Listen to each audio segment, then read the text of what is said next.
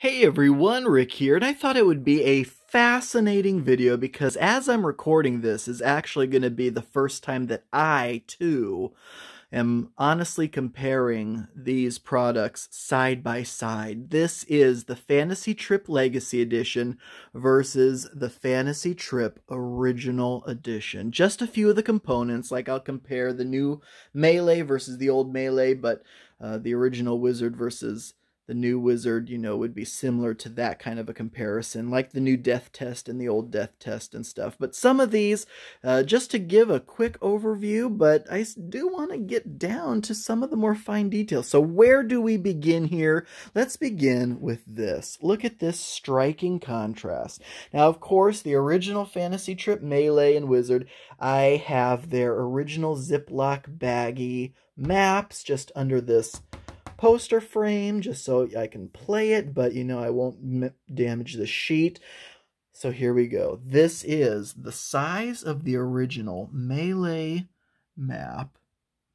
Look at that, 1977. And here we go with Melee today. Here we go. Fantastic new art. And this is one of those neoprene mats. Now, of course, you can get this separately in the actual box, which we'll take a look at in a second. It is much more relatable to that kind of thing. But as you can see, they got an artist to really flesh out the way this looks. And, of course, you can always check out, and I love, so here we go. Copyright of this Melee mat is 2018 versus 1977. Isn't that something, folks? I never thought we'd see it, honestly. Oh, it is just so amazing. But I have a couple other unboxing videos if you want to see everything that I did get, including all of the new stuff, like the Wizard map and all that. But just comparing those two, it's going to be so amazing to play on this new art map. So let's move on to Melee itself. Here is, I don't know what, does it say what printing it is? Because I don't think this is a first printing by any means, but it is, I believe, the first edition. Because I noticed, I think it said on here like it was third edition or something like that. So there may have been a second, yeah, third edition, first printing. So somewhere along the line there was a second edition. I don't know if this is it. I know the covers probably are different. So if someone knows, let me know. But here's what you would get. For $3 back in 1977, you would get the mat, you would get the counters, which have been punched, and some of the smaller items like the weapons and stuff were attached. That this was not how it came, but just for maybe ease of play, attached to these bright orange counters, so that you wouldn't have to fiddle with really tiny weapon counters. But back in 1977, here it is. Character creation, writing it down on, just a sheet of paper, whereas now, and I don't have any right next to me at the moment, unfortunately, but there are some new fantastic character sheets. And here is the new edition of Melee. But first, let's take a look at the back. So that is the back in the metagaming days. And as you can see, the components and what it includes. And then the back of this box. And what it includes. Of course, it is not $3. I'm not sure what the retail price of this new edition is, but you do get an extra baggie, which is fantastic. You get 3 of these beautiful red dice with gold pips. And then the rule book. See, that is where the comparison is really going to be something else. Fantasy Trip Melee. Can you believe it? There you go, folks. Right there. Original and the new. And I'm going to want to look through this and see what all has exactly been updated and changed. But there we go. There's that sample character they put right there. Let's do it. A side-by-side. New and old. Because this wasn't a revised edition by any stretch of the imagination in terms of like rules or anything. This was just a let's re-release it in the modern era And so we have Ragnar the Impetuous today and in 1977. Look at his counter here. And then here we go. I mean, it still has that old school flavor, but he doesn't have those bell bottoms anymore. That is just awesome. Folks, this is amazing. Here is the paper mat. It looks like this is actually going to even be bigger than the original. I will do a side-by-side of that as well, if we can get this carefully unfolded. Decent quality paper, but as you do with a lot of these kind of mats, I always have a sheet of like plexiglass or acrylic handy. So as you can see, the new one is vastly larger, and in fact it looks like the footprint is identical to this new mat in terms of the size of the hexes. That may have been a stretch goal as well, to increase the size of the hexes. So as you can see, they are definitely larger. But look at this format. Okay, so you have the original there.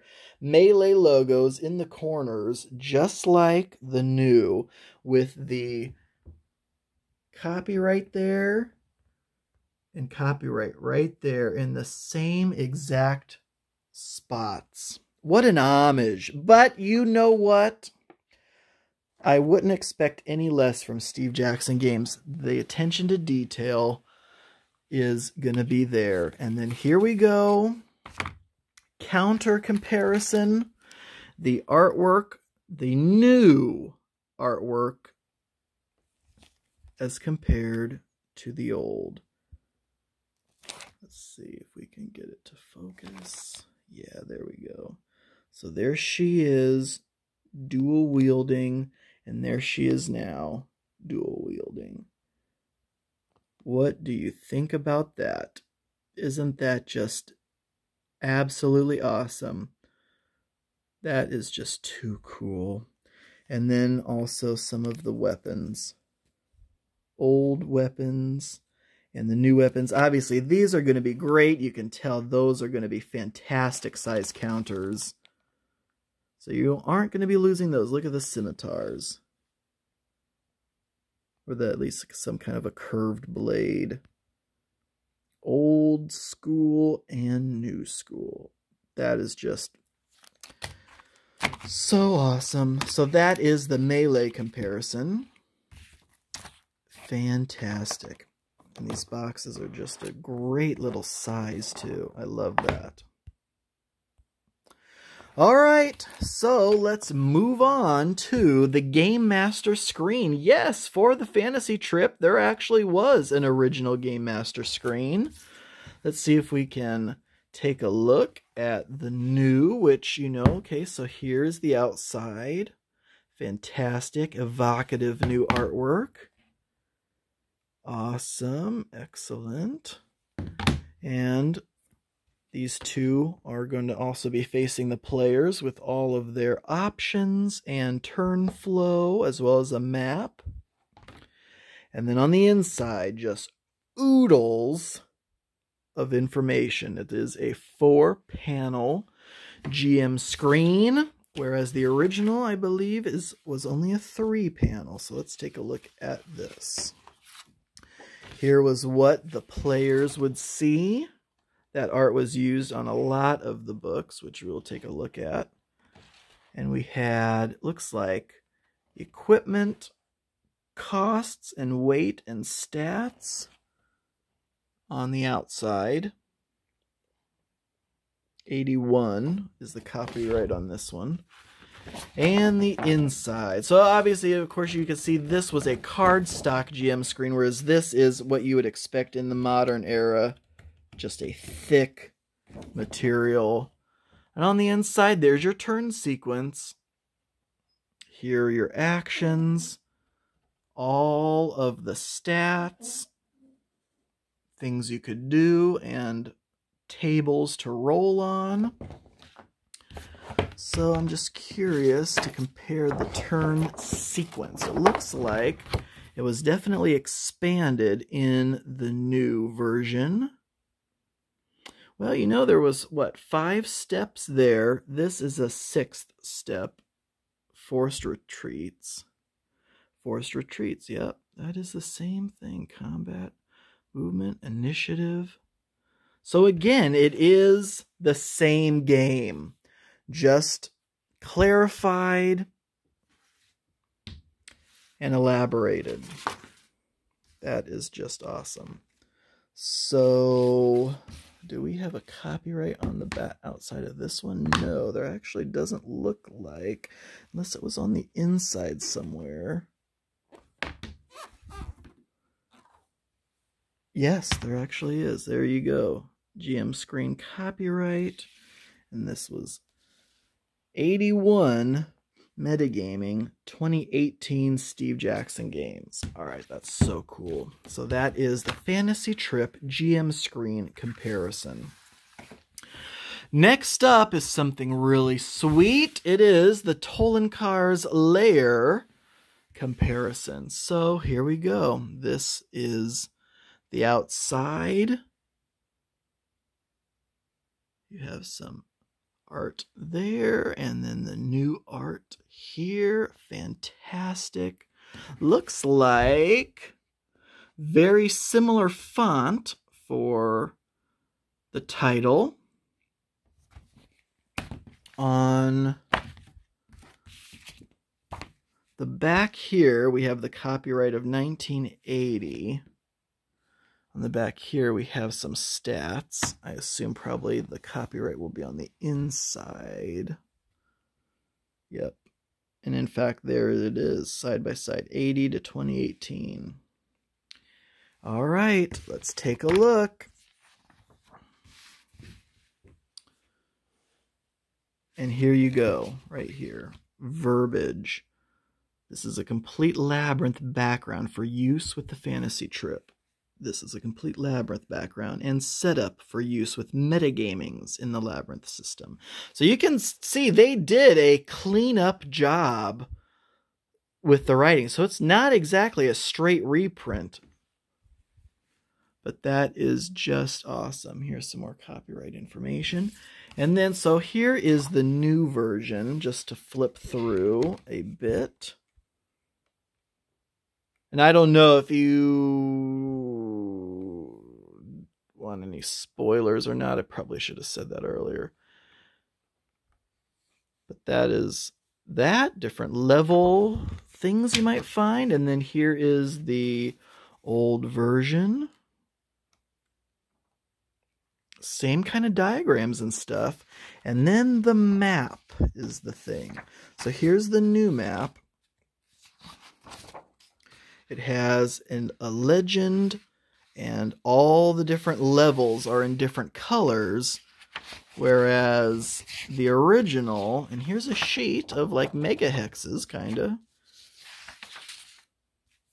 Here is a GM character record. Oh, that is one thing I did not think to compare. Here is an actual Fantasy Trip character record versus they did make new ones of that as well. But here is a map, as you can see, and there is one here that was like slightly colored in. Here it is on the back page of the book. Here are some just photocopied versions of it, where it may have been best to color it in, as has been begun to have been done here, because otherwise what you have is different designs on the page to denote levels. And look at that. Does that just not look like an absolute mess? Honestly, it may not be that hard when you're actually working your way through it, because you are working around the same design, which isn't too hard to follow when you get right down into it. But then the levels kind of get a little confusing. Of course, you have your ladders and inclines, whereas here is the new one. So it still has the inclines shown, but it also has it all color coded for you. And of course, the legend just helps out tremendously with that, comparing the different levels, and then of course having all the different map symbols Whereas here, similar kind of thing. And you can, yeah, as it says right there, suggested to color in each level, but that is it kind of tells you right there what the different levels are and what the different symbology on the map is. So that is just too cool. That's the original Tolan Cars layer from, what would that have been? Almost 40 years ago versus the new edition. That is just fantastic.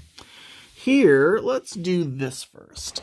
And I actually did kind of do this in my extras unboxing, but I actually cracked this open so we can actually take a look at what this is.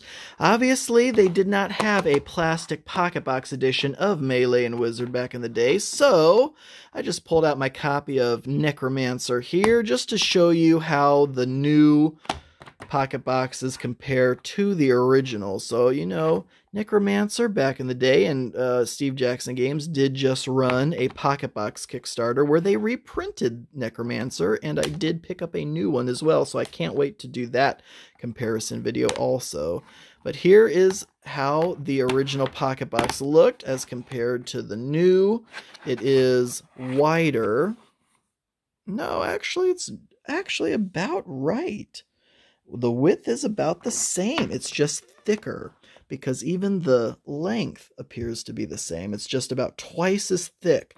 And instead of having these clasps on the end, which you know could break, it's more of a VHS cassette kind of a box. Also, they did want to call out that no, there is no kind of retail kind of tag up at the top. And then open that up, open this up. In the original kind of pocket box, you have some counters here and a little sheet from Steve Jackson Games. You have, of course, the map, paper map, and the rule booklet.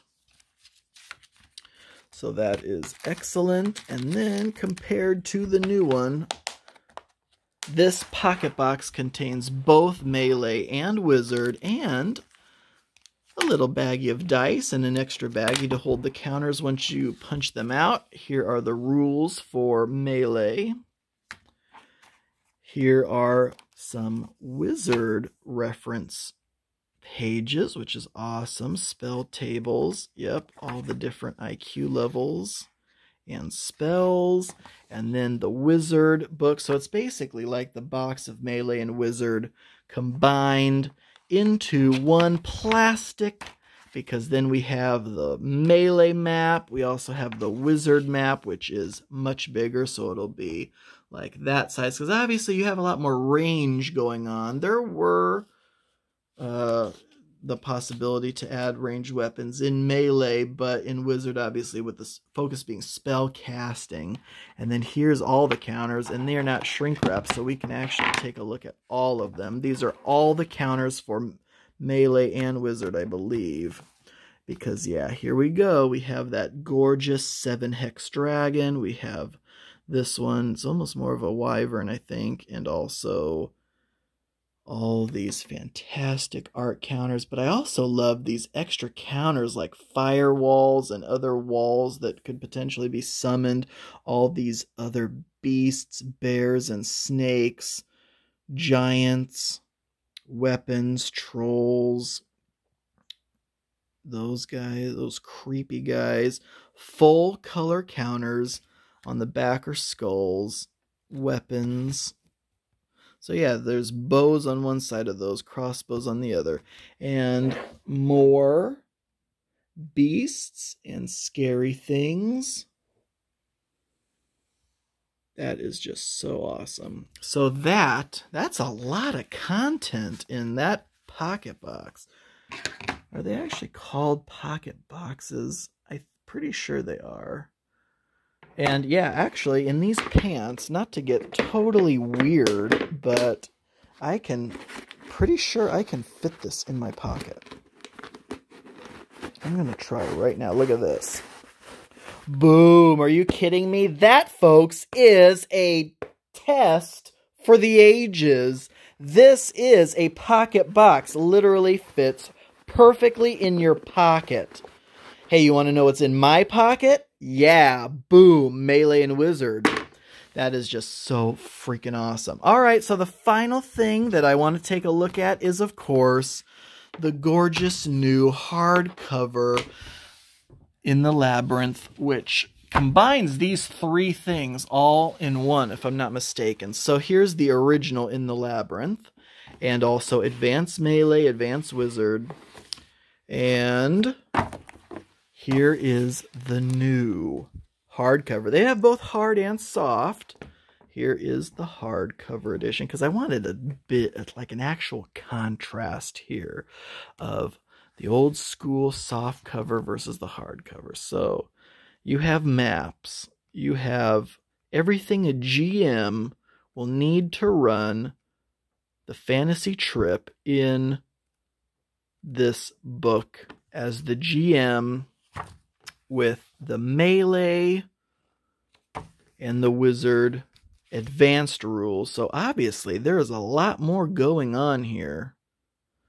And some of that old school art versus this new edition, which is great. Let's see how these compare. The interior pages. So we have the copyright information there, 1980, 2018, 1980 there. That is awesome. Metagaming versus Steve Jackson games in the Labyrinth. Is that not just so cool? Oh my gosh. We have some pretty good art there right on page 1. We do have some pretty cool artwork in the new one as well. Boom. Right on. Here we go. All sorts of information, artwork scattered throughout, tables, all the information you are going to need in order to play this game. Fantastic. Let's see. Is there an Okay, so here's the introduction. In the Labyrinth, a fantasy game. The fantasy trip is a fantasy game. See, that is just so cool. I can't wait to go through there and actually read up on what's new, what's old. So, what else could potentially come? Oh my gosh, I would die if... Yeah, take a look at these. These are the original Fantasy Trip microchurs. I have a couple brand new packs of those. Here's a pack of hobgoblins. Here is a pack of orcs. And yeah, for $3, you could pick up a pack of those. Let's see if we eventually could potentially get some new Fantasy Trip miniatures. Would that not just be awesome? What else do we want? Well, I also did manage to complete my collection of Interplay magazines. Well, you know, technically there is a Hex. I think it is just called Hex. The zine for the fantasy trip. So that's kind of coming back. Obviously, we do have Wizard already. We also have Death Test 1 and 2 that have been reprinted. I think there were some issues with some of these other micro quests. But let's see what else we have. This was kind of an interesting product. The Codex. That'd be funny. If they actually did one of these, it'd probably be more like a joke. Just because the usefulness of this left a little something to be lacking, or so I've heard, where this basically has all of the information that you might want to know, but it'll actually... It's like a codex, so it'll tell you where to find it. So, in fact, like this items list, you want to know all about the amulet against drowning?